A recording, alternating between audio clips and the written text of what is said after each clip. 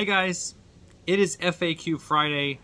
Before we start though, I wanted to bring up something that I hate having to deal with. Just things like this bug me. And I went back and forth whether I should bring it up or not, but I see that more and more people are being drawn into this, and I have to say something. So I'll make it as short as possible. There is a group on Facebook that is impersonating our Facebook group and pulling in probably new subscribers. So this group's been around for a month or two. It's called Next Level Garden. It was called Next Level Gardening, and then Paula, the creator of our Facebook group, I was talking with her about it, and she basically sent him a message. I sent him a message, and he changed it to Next Level Garden. However, he is impersonating the group by talking about YouTube videos like they are his, putting Neptune's Harvest on there, just doing some weird stuff. And I became a member of this group, probably one of the first members, because I got a notice that it had come up, and I'm like, that's weird. And so he doesn't know who I am, apparently, because he let me in. And I've just been kind of a spy, seeing what's going on, because I just thought it was fishy that he was using our name. It seemed very non-threatening. However, a lot of people are now joining that group and asking, as if they're asking questions to me. So that's when it became a little more personal, because I don't really have the ability to answer those questions freely, because it's not my group. There's just been a few things that have been said on there where he is, the creator of this group is asking for items and money, it seems, to start his farm. But it's just all weird. So here's the thing. I've had some great viewers go over to his group, become members, and then tell him what they thought of him. And I do appreciate that. I do. My biggest concern is getting people into the right group. I don't know what his plans are for the future. I don't know what his motive is to do all this. That remains to be seen. So if you know anybody who is in Next Level Garden, I tried to message as many people as I could who were members in there and who were commenting as if they were asking me questions, and I tried to message as many of them and say, this is the wrong group. You're looking for this group. So just heads up, everybody, if you are watching my channel and are looking to join our Facebook group, it is Next Level Gardeners.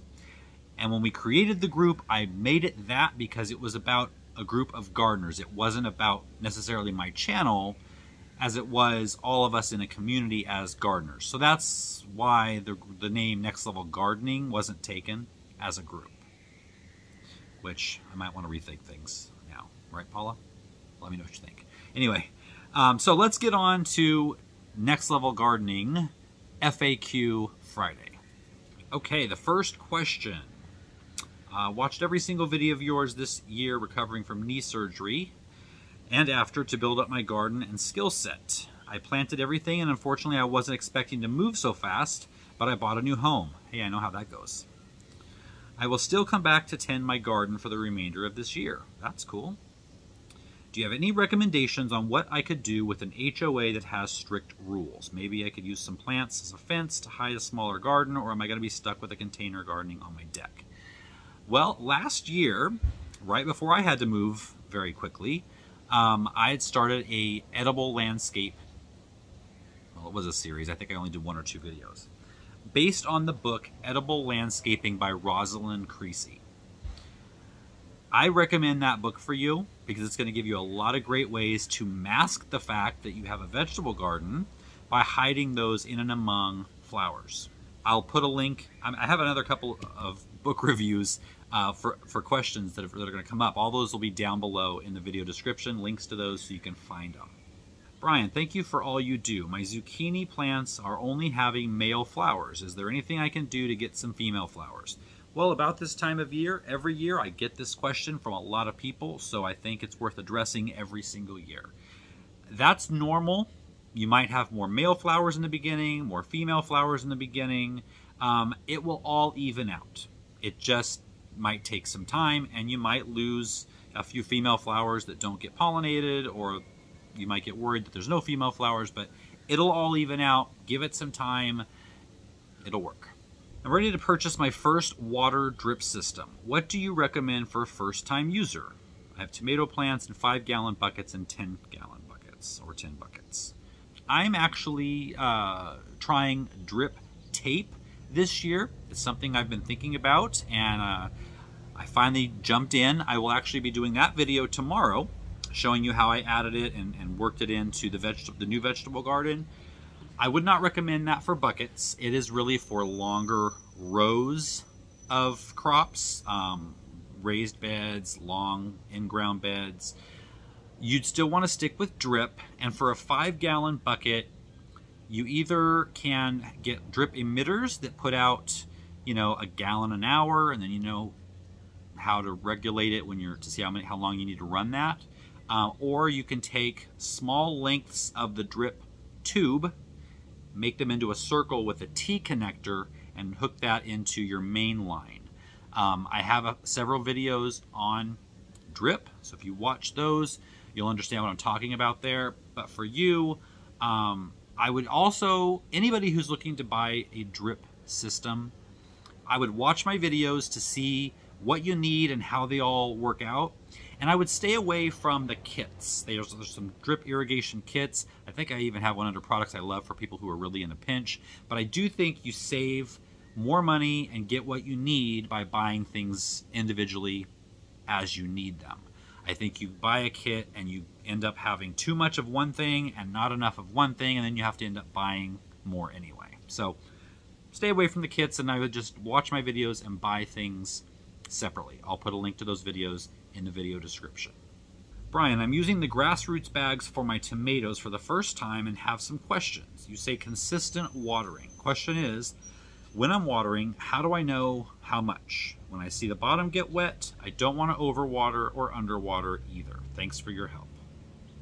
So with regular pots, they have the drainage holes in the bottom, and you want to water all the way until you see those drainage holes really pouring water out. Then you know you've probably got the entire pot wet. The grassroot bags are a little bit different because they don't have those drainage holes. So what you will see, if you're using the kind that has the moisture barrier, then you're not going to ever see the sides get wet. So yes, wait until you see the entire ring at the bottom of fabric get wet, and when you've got kind of it puddling up in the top. You want to see both of those things, and then you know you've got your bed or your pots really saturated. And then just use the finger method. Stick your finger in a couple inches down, see if it's watered or if it still needs some more. New gardener here. Question, is it okay to do the aspirin spray when the plant is already flowering and has fruit growing? Also, any plants I shouldn't spray it on? I have zucchini, bell peppers, cucumbers, tomatoes. So the first question, yes, it's okay to spray the aspirin spray when the plant is blooming and or fruiting. It can be sprayed all the way through the season, every 2 weeks, especially in wet weather. As far as what you shouldn't use it on, it's not going to hurt anything, but it only works on plants in the nightshade family. So tomatoes, potatoes, peppers, and eggplant. Have you ever considered growing your own wheat? I think you have enough land. I know you are a sourdough master.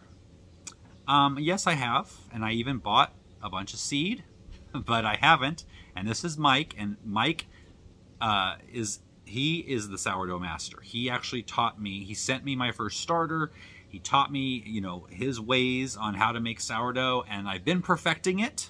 You know, just working and trying to, it works a little bit different for everyone is what I'm finding out. And so I'm trying to perfect it, and I'll probably have a video on the Homestead channel showing you how I make my sourdough. We are now at a point where we don't use any other bread other than the sourdough that we make. As far as growing the wheat for it, I definitely will try to grow some wheat. I think the process might be a little bit more labor intensive than I want. And I don't know that I'm going to have the land to produce as much wheat as it would be to keep us in bread for the year. So stay tuned and I'll let you know on all of this. So, oops, I bought some tomatoes from the local community college's horticultural department a month or so ago for their annual sale, and as I'm ready to plant later here after some weird weather, found out they're huge. Does the string method I was planning on trying in containers in a small space work with any variety? Specifically, celebrity, early girl, better boy. Find lots of conflicting information. If not, what can I do with the seedlings I've been nurturing? So the string method will work on any indeterminate plant. So Google the names of the things you're growing. If they're indeterminate, the string method will work. You want to use the right string. If you're using our hooks, they come with the string. I'll put a link below. The string is rated for as heavy a plant as you could possibly grow. So you don't have to worry about the size of the plant. If they're indeterminate, you're also going to be picking out the side growth, which will keep the plant lighter. So yeah, it will work for any indeterminate tomato plant. Next one. I had the experience of planting a banana pepper next to an ornamental hot pepper, and the first fruits that came off were fine, but later in the season my husband asked me if I was trying to kill him. He doesn't do spicy. I told him he was crazy, but when I bit into the banana pepper, it was like fire hot. So I'm going to keep my peppers separated, just saying. So I think this is in response to when I said that the peppers or whatever you're growing, it won't change that generation. It will change the next generation when you grow from seed. Now, I'm wondering if you got some seeds or part of the seed membrane from these peppers. In that situation, if you're eating the seeds of the fruit, those are the seeds for the next generation. So that could make them a little bit hotter if you're growing near hot plants and they cross-pollinate. Does that make sense? It also is the same with corn because you're eating the corn seeds, right? So if you plant grain corn next to sweet corn, they will cross-pollinate and it will affect that generation, that harvest. The sweet corn might be a little starchy like the grain corn would be. So probably should have clarified on the last one. For the most part, if it's a fruit, it's not going to change the fruit. But if somehow the seeds are involved with that fruit and eating those seeds, then it could, if you're eating those seeds, change the heat or the consistency. I'm in the process of buying a 5-acre property. Any tips on planning layouts of land use, garden space, fruit trees, and bush spacing, and chickens, pig, etc.? Okay, here's where I've got 2 books for you. The first book is called The Backyard Homestead.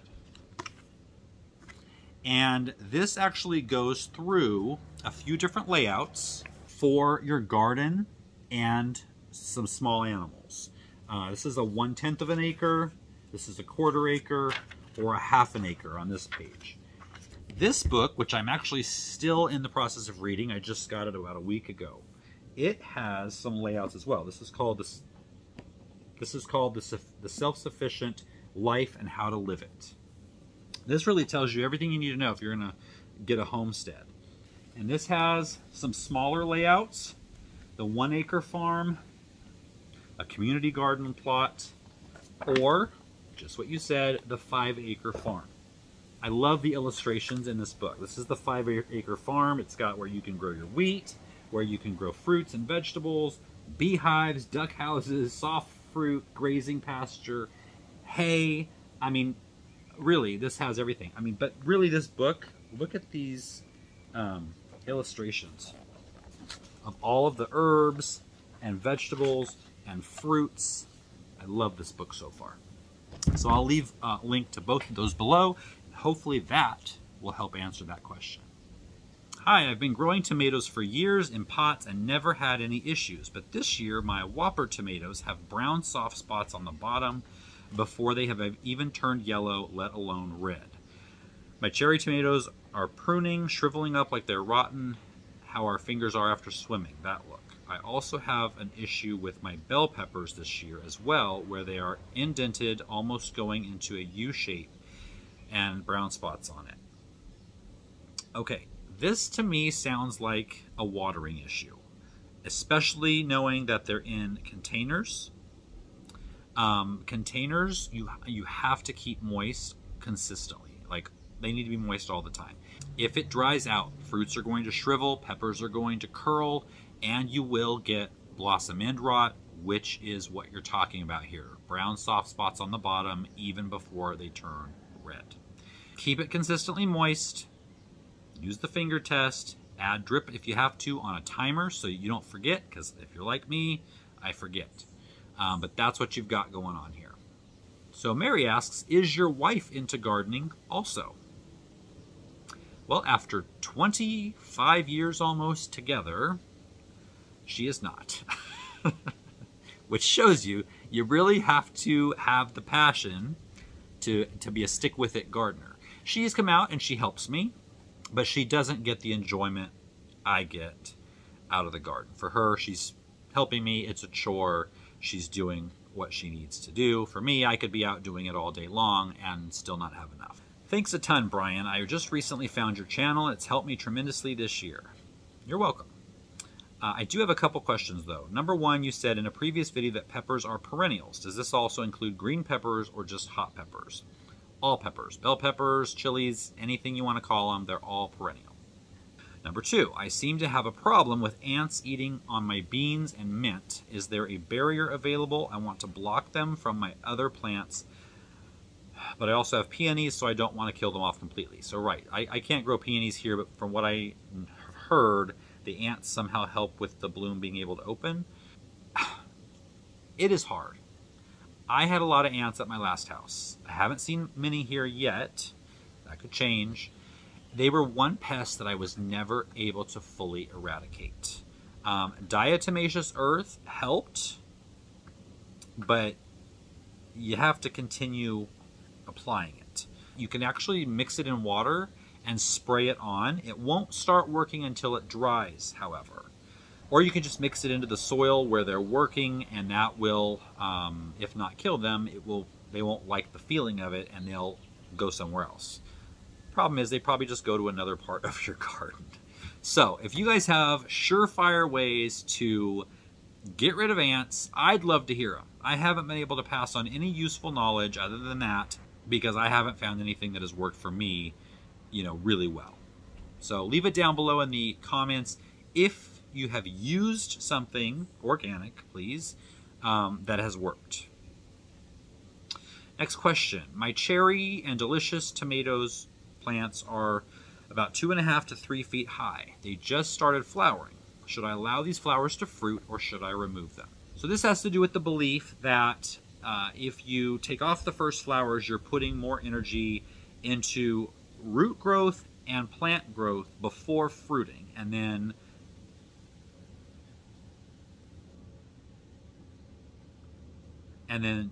once that's done, you can start allowing it to fruit, and the plant will have a lot more power and energy to put into those first fruits. Yes, I do that. I live in a long growing season, though. If you have a shorter growing season and you want to maximize it, sometimes you don't want to do that because you're taking off maybe some of the only fruits that are going to produce before your weather turns cold. So I would say in most cases, yes, you want to do that. Unless you have a short growing season, then don't do it. Brian, you're awesome. Thank you. And I've learned so much from your videos. But for the Q&A, do you think you'll do a collaboration with Kevin from Epic Gardening? Well, Jeremy, we've talked, and we were going to do something, and then we both got really busy. It was right before I moved, and things never happened. So if you guys want to see, and he doesn't live that far from me, actually. So if you guys want to see a collaboration between me and Kevin at Epic Gardening, I'd love to do it. Let him know. Let him know you want to do it, and I would be happy to do it anytime he's available. Oh, I guess that was the last question. So here's the thing. Going forward, I'm going to take questions from the previous week's video. So down below this video, if you can ask your question for next week, that would be great. Put it in all caps. Write question in all caps, and then write your question. That helps me as I'm going through this for a second time looking for the questions to use. It just makes things a little bit easier for me. So if you don't mind, question in all caps, write your question, and hopefully I'll get to it. So thanks guys for joining me. I hope you're getting a lot out of this. I heard from a lot of you that really, I'm glad I brought this back. This is something we did back in 2020.